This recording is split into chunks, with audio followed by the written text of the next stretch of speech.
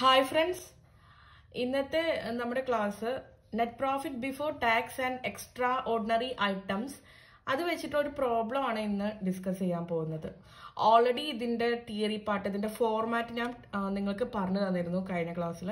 ഇതാണ് അതിന്റെ ഫോർമാറ്റ്. അത് ഞാൻ ഡീറ്റെയിൽ ആയിട്ട് എക്സ്പ്ലെയിൻ ചെയ്തിരുന്നു ആ ക്ലാസ്സിൽ. നിങ്ങൾക്ക് ഡൗട്ട് ഉണ്ടെങ്കിൽ ഡിസ്ക്രിപ്ഷൻ ബോക്സിൽ നോക്കി കഴിഞ്ഞാൽ നിങ്ങൾക്ക് ആ ക്ലാസ്സിന്റെ ലിങ്ക് കിട്ടും. ഓക്കെ, അപ്പോൾ ഇത് ജസ്റ്റ് ഫോർമാറ്റ് എങ്ങനെയാണെന്ന് ഞാൻ പറയാം. സ്റ്റാർട്ട് ചെയ്യുന്നത് പ്രോഫിറ്റ് ആൻഡ് ലോസ് അക്കൗണ്ട് ആണ്. പ്രോഫിറ്റ് ആൻഡ് ലോസ് അക്കൗണ്ട് എന്ന് വെച്ചാൽ കഴിഞ്ഞ വർഷത്തെയും ഈ വർഷത്തെയും ഡിഫറൻസ് ഫിഗർ ആണ് എമൗണ്ട് വരുന്നത്. പിന്നെ റിസർവ്സും പ്രോഫിറ്റ് ആൻഡ് ലോസ് അക്കൗണ്ട് പോലെ തന്നെ ആ ഡിഫറൻസ് ഫിഗർ ആണ് എഴുതേണ്ടത്. Provision for tax current yearly ആണ് കൊടുക്കേണ്ടത്. Interim dividend additional information. ഒരു ക്വസ്റ്റ്യൻ തന്നു കഴിഞ്ഞാൽ അതിന്റെ താഴെ ഒരു ഇൻഫോർമേഷൻ ഉണ്ടാവും, ഇന്ററിം ഡിവിഡൻഡിന്റെ എമൗണ്ട്. ആ എമൗണ്ട് ആണ് എടുക്കേണ്ടത്. എന്തെങ്കിലും ടാക്സ് ഉണ്ടെങ്കിൽ റീഫണ്ട് ചെയ്തിട്ടുണ്ടെങ്കിൽ അത് കുറയ്ക്കണം. അതുപോലെ തന്നെ എക്സ്ട്രാ ഓർഡിനറി ഐറ്റംസ് ലോസ് ആണെങ്കിൽ ആഡ് ചെയ്യണം, ഇൻകം ആണെങ്കിൽ മൈനസ് ചെയ്യണം. അപ്പൊ അങ്ങനെയാണ് net profit before tax and extra ordinary items കിട്ടുന്നത്. ഇതാണ് അതിന്റെ ഫോർമാറ്റ് വരുന്നത്. ഇത് കറക്റ്റ് ആയിട്ട് ഡീറ്റെയിൽ ആയിട്ട് ഞാൻ എങ്ങനെയാണ് ഇത് ചെയ്തിരിക്കുന്നതെന്ന് ആ ക്ലാസ്സിൽ പറഞ്ഞിട്ടുണ്ടായിരുന്നു. അപ്പൊ അതെല്ലാവരും ഒന്ന് ചെക്ക് ചെയ്തതിന് ശേഷം മാത്രം ഈ പ്രോബ്ലം നിങ്ങൾ നോക്കുക.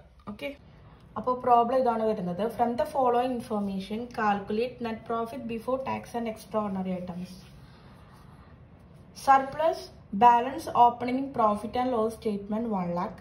Surplus balance closing in profit and loss statement 3,36,000. Dividend paid in current year 72,000. Transfer to reserves 1 lakh. Provision for tax four current year 1,50,000. Refund of tax 3,000. Loss due to earthquake 2 lakh. അപ്പോൾ ഇത്രയും informations ആണ് തന്നിരിക്കുന്നത്. ഇതൊരു basic problem ആണ്. ഈ ഒരു informations വെച്ചിട്ട് എങ്ങനെയാണ് net profit before tax and extra ordinary ഐറ്റംസിന്റെ format വഴി കാൽക്കുലേറ്റ് ചെയ്യുന്നതെന്ന് നോക്കാം. ഇത്രയും ഇൻഫോർമേഷൻസ് തന്നിട്ടുണ്ട്. അപ്പൊ ഈ എല്ലാ ഇൻഫോർമേഷൻസ് വെച്ചിട്ടാണ് ഈ പ്രോബ്ലം നമ്മൾ സോൾവ് ചെയ്യുന്നത്. ഇതൊരു ബേസിക് പ്രോബ്ലം മാത്രമാണ്. ഈ ബേസിക് പ്രോബ്ലം വെച്ചിട്ട് ജസ്റ്റ് എങ്ങനെയാണ് ഈ ഫോർമാറ്റ് വഴി net profit before tax and extra ordinary items കണ്ടുപിടിക്കുന്നത് നോക്കാം. ഇപ്പോൾ ഫസ്റ്റ് വൺ എന്താണ്? Surplus, that is balance opening profit and loss statement 1 lakh. അതേപോലെ തന്നെ അതിന്റെ ക്ലോസിംഗ് ഫിഗറും തന്നിട്ടുണ്ട് 3,36,000. ഫോർമാറ്റ് പ്രകാരം നമ്മൾ എന്താ പഠിച്ചിട്ടുള്ളത്? Profit as per profit and loss account. Difference figure എത്രയാ? 3,36,000 മൈനസ് 1 lakh 2,36,000. ഡിഫറൻറ്റ് ഫിഗർ ആണ് എടുക്കേണ്ടത്. അപ്പോൾ 3,36,000 നിന്ന് 1 lakh കുറയ്ക്കുമ്പോൾ കിട്ടുന്ന ആൻസർ 2,36,000. ഇതാണ് profit as per profit and loss account ആയിട്ട് ചെയ്യേണ്ടത്.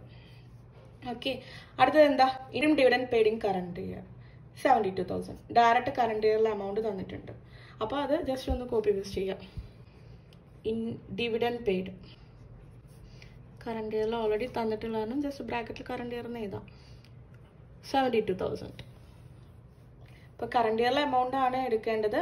Net profit before tax and extra ordinary items കാണാനായിട്ട് കറണ്ട് ഇയറിലെ ഡിവിഡൻഡ് ആണ് എടുക്കേണ്ടത്. ഓക്കെ, അപ്പോൾ കറണ്ട് ഇയറിലെ ഡിവിഡൻഡ് ഡയറക്റ്റ് ക്വസ്റ്റ്യനിൽ തന്നിട്ടുള്ള കാരണം ജസ്റ്റ് കോപ്പി പേസ്റ്റ് ചെയ്യേണ്ട ആവശ്യമേ ഉള്ളൂ.